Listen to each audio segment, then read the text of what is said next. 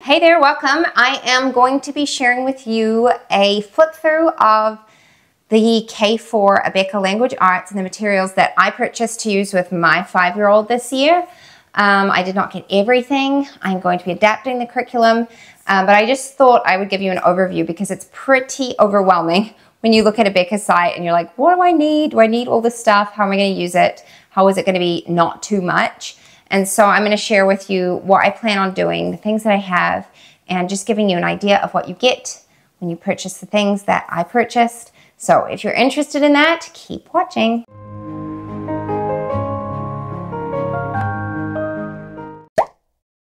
Okay, so these are all of the materials I have for K4 Language Arts.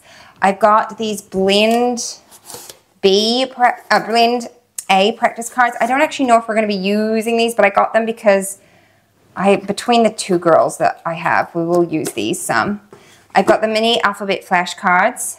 I've got the teacher lesson plans, the phonics charts and games, the workbook. I've got writing with phonics K4, and then I've got the readers. So I'm going to show you what things look like inside. So let's start with the lesson plans. This book, you can find it used, is worthwhile getting used.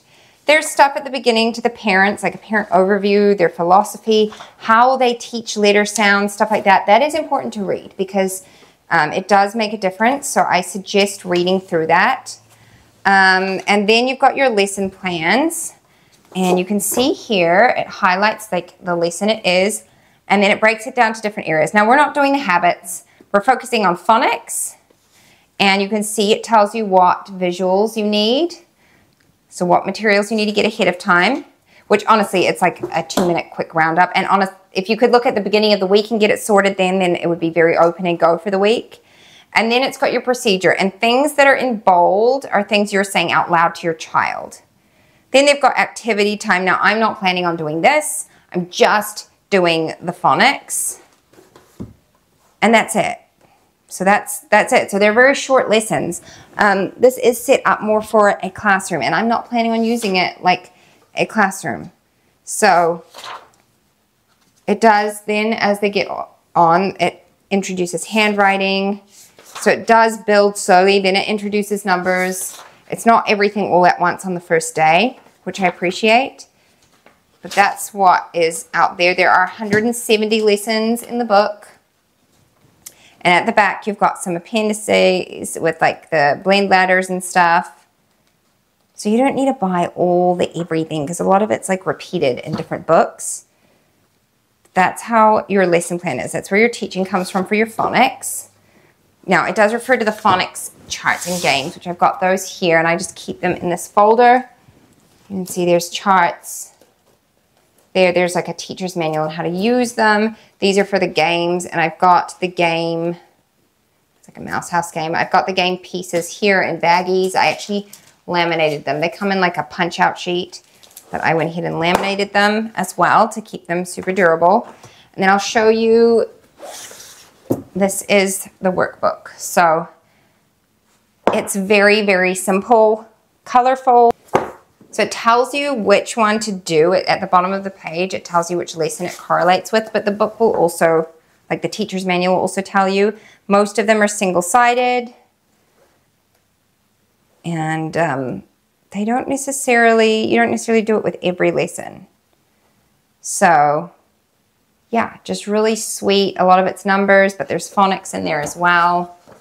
You can see there. There's some extra practice pages at the back. A little bit of writing practice. I actually think it's pretty age appropriate and it's not too much. My daughter is so excited to start this. So we'll follow this and we'll use the teacher's manual to guide us on that. What we will not be using the teacher's manual with is this one. This is writing with phonics K4. And I'm just going to have her do this like 3 days a week. So we're using it as our handwriting book. It's got coloring in it and like identifying things, circling things, connecting the dots. So just good hand motor skill development, and it's really fun and colorful. So that is the writing with phonics K4. And then the last thing I show are the readers. So these ones I bought new, and then the other ones behind it I got off of eBay. And they start off really basic with just like your letter sounds. You can see there. That's most of these, but it does pretty quickly move into having some words. So here they start with, and then they're going fit, and then fit. Same thing, gas. And then I'm just skipping through a few of them. They do have some activities you can do. I will not have her drawing in these. They've got some sentences that they can read there as well. So it does move pretty quickly into that. Let's have a look at the last one. That's book 12. And it's got them reading some words and some sentences, just CVC mostly. There we go. And then it moves on to these readers, and these do progress. They get pretty advanced, I think. But I think you just use them as your child needs them. So you've got some sentences there. And I'll go sort of halfway through them.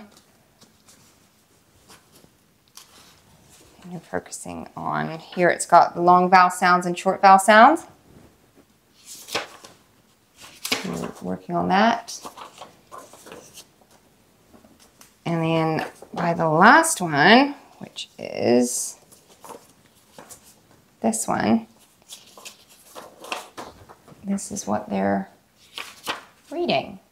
So if your child's not up to this at this point, I wouldn't stress, because I know that there's tons of review in Abeka, so grade 1 will go over all of this kind of stuff again. It sort of starts right at the basics and quickly moves through that as a review, and then like gets them back up to speed. So those are the readers. Those are all the materials I'm going to be using for Abeka K4 Language Arts. And I will just do what I want to do. If there's like enrichment activities that I feel like doing or will be beneficial for her, then we'll do them. But I'm also not like stressed about doing all the things in the teacher's manual. Thank you so much for watching. I hope this was helpful to you and gave you an idea of what to expect. If you do have any questions for me, leave them down in the comments below. I'm happy to get back to you. But thank you so much for being here, and I'll see you next time. Bye-bye. What if the world had more of your smile? What if the wind could spread your love